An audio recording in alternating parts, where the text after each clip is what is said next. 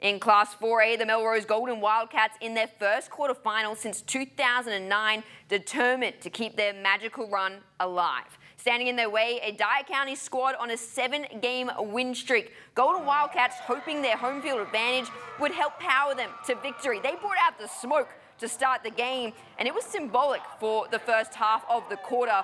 Melrose kept getting to the Choctaws, swarming them like a piece of meat. Hey, I guess that's why they are the Golden Wildcats after all. It was scoreless until just under 7 minutes when Dyer County quarterback Layden Daniels rolls to his right. The junior throws it across his body deep to a streaking Devin Haywood, who's all alone. Next stop, pay dirt, touchdown Choctaws. They're up 7-0.